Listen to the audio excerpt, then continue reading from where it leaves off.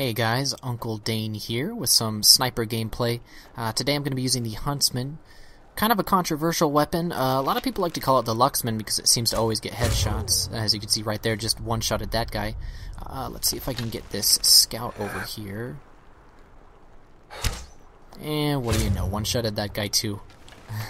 The Huntsman, it's one of those weapons that everyone loves to use but hate to play against, so that's kind of what I want to talk about today, are weapons that have that kind of rage factor when your opponents are using them. When did Valve add lizards to this game? First the ducks, now we got lizards. This game is getting ridiculous. Just kidding, you guys. You know I'd never make a video about the Huntsman, but I wasn't kidding when I said I wanted to talk about weapons that make people rage, and since I play a lot of Engineer, I want to talk specifically about what I like to call the fun police loadout. This consists of what I am using in this clip right here, the primary weapon being the Pomson 6000, the secondary weapon being the Short Circuit, and the melee weapon, of course, being the infamous Gunslinger, which allows you to place combat mini-sentries. The footage I have in the background might not be the best in terms of skillful engineering because I don't ever use this loadout, and I will tell you why in a moment, but that actually is the point of this video. Now, in the future, I plan on making a video explaining my personal favorite loadouts for Engineer and what I consider to be the best weapons to use in most situations, but before the day I talk about that, I wanted to get this out of the way. I, being a huge fan of the Engineer and how versatile you can make his role based on what weapons you choose, am going on record as saying I absolutely despise the combination of weapons that I am using in this video. I will go into specifics in a minute, but overall, I don't like this loadout because it says no to the question that should be asked before considering adding any weapon to TF2, and that question is this weapon fun to use as well as fun to play against? Now, during this video, keep in mind that I think all of these weapons are useful to the Engineer on their own. The Pomson helps deter spies, which are one of his direct counters. The Short Circuit helps defend against explosive classes, which are the counter to his precious buildings. And the Gunslinger allows the Engineer a more aggressive option when playing on offense. However, when used in combination, these weapons essentially are like a giant middle finger to the other team. These weapons turn the Engineer basically into a pest that is nothing more than an annoyance. It's kind of like fighting a mosquito that looks at all of your class's main abilities and just says, nope. So let's take a look at each of these weapons individually to better understand what makes this loadout turn the Engineer into the fun police. First we have the Pomson 6000. One of the great things about the Pomson is that it requires no ammo, which is great for an Engineer because it means you'll never accidentally pick up an ammo box when you have full metal. The Pomson has 4 shots of laser energy stuff that flies through the air at a relatively slow speed compared to other projectiles. These projectiles do anywhere from 60 to 30 damage, and this laser has a ridiculously large hitbox for some reason, meaning that if you get kind of close to it, even if it didn't look like it hit you, it still does damage to you, and it induces its effects, which do a few really annoying things. The first thing it does is when the projectile touches a spy, even if they are cloaked or disguised, it drains their cloak by 20%. This means that if you use this weapon to spy check, there is a very slim chance that spy will be able to get away because his ability to turn invisible is basically being shut down. This can be really annoying because when playing a spy, cloak management is a large part of the skill ceiling, so when you make it so the spy can no longer quickly determine what he can and can't do with his invisibility watch, you're just being a dick. I hate good spies, but removing a part of what makes a good spy good just makes the game no fun for them, which isn't very sportsmanlike. But in my opinion, depleting cloak is actually the less annoying effect that the projectile has, believe it or not. Most importantly, when it touches a medic, it instantly depletes the medigun's ubercharge progress by 10% every time it hits them. This is extremely overpowered. If you spam your entire clip down a hallway and hit a medic with only one of these projectiles, by the time that 10% that was lost is gained back again, you can already have the Pomson reloaded and ready to spam lasers at them again. This can very effectively prevent a medic from ever getting the ubercharge to 100%, and while this seems like a good tactic, looking at it from the medic's perspective, it's absolutely no fun at all to play against, because it takes no real skill to pull it off. The medic's ability to ubercharge, like the spy's ability to cloak, is arguably the main ability of that class, Hindering those abilities at barely any cost to the player causing it is not very fun to play against, and it creates a genuinely frustrating atmosphere because there is little you can do to prevent it from happening. Now, you might be saying, well, if you're playing as spy or medic, just don't get hit with the projectile. If you think that avoiding it is a simple counter to this weapon, then you probably have never played against a Pomson 6000 before. Like I mentioned earlier, the laser travels at a relatively slow speed, a speed that is very different from many other projectiles in TF2, so it can be kind of difficult to predict where it's going. Couple that with the fact that the hitbox is strangely larger than the actual laser animation suggests, and you've got a pretty hard-to-dodge beam of light that can easily be spammed into any area with no real way of knowing where it will end up. Kind of annoying. The secondary slot for the Fun Police loadout is taken up by the Short Circuit, a weapon that can't really be described as a weapon per se, but more like a tool or a utility. The Short Circuit has the ability to completely erase any projectile fired by the enemy team.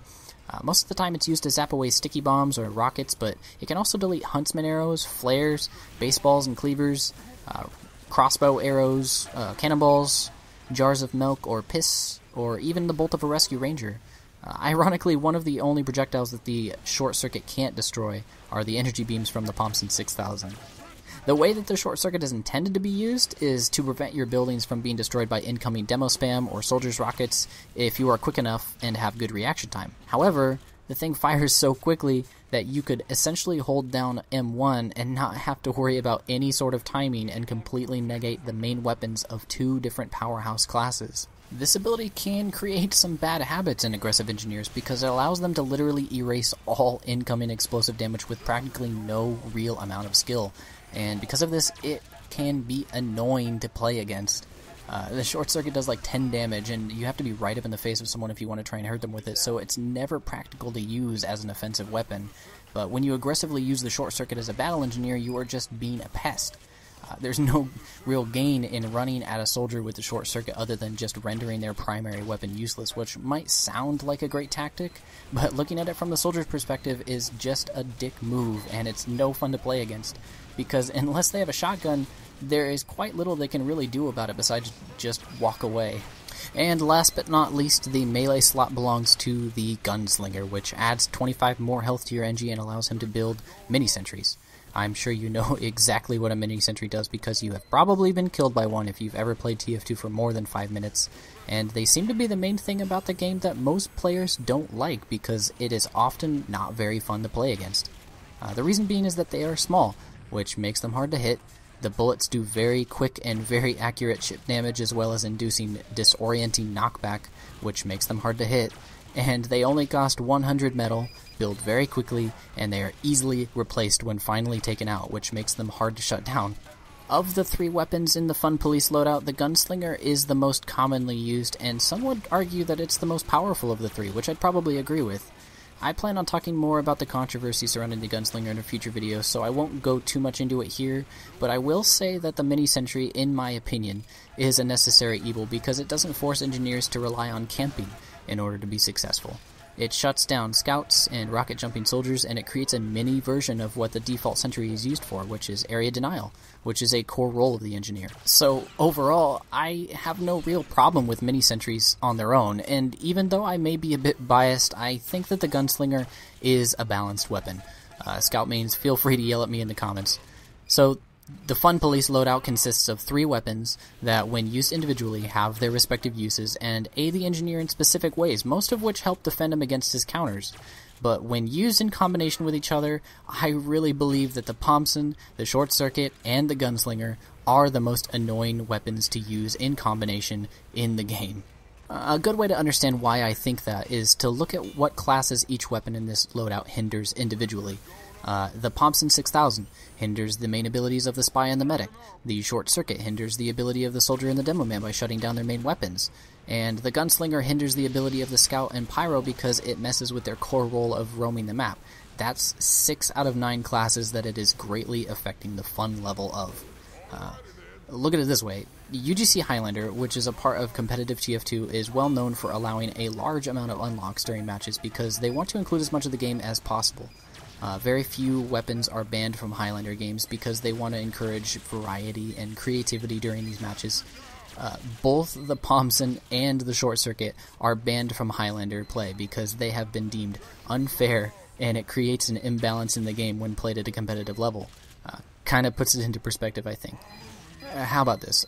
If they introduced a weapon that somehow prevents the engineer from placing a building for 5 seconds, I don't think it would necessarily be the most overpowered weapon to use against an engineer.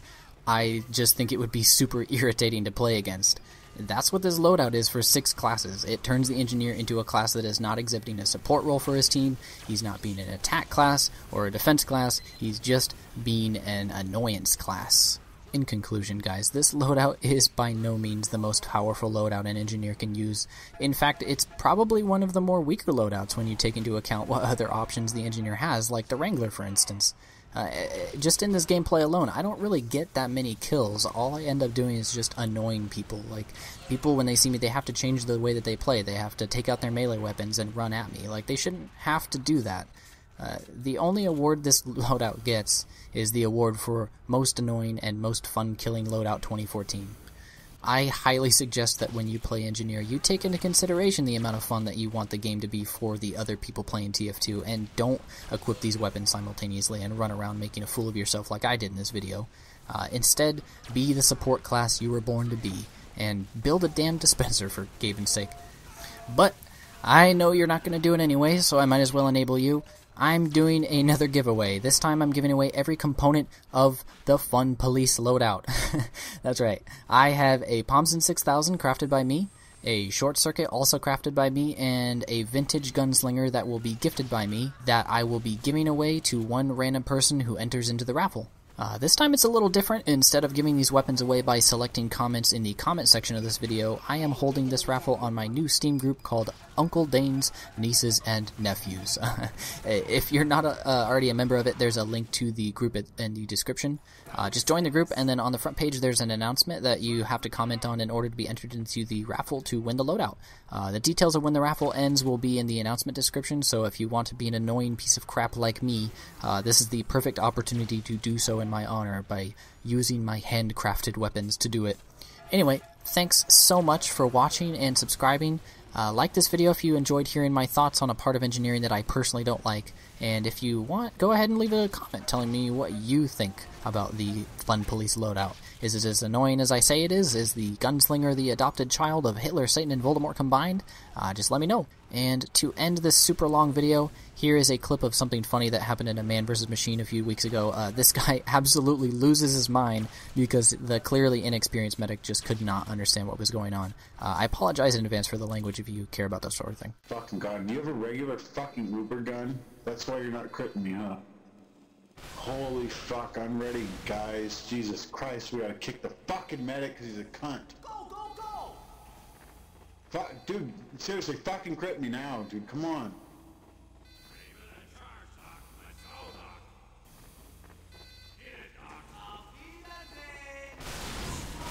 Hey, cunt, crit me, you goddamn cocksucking idiot!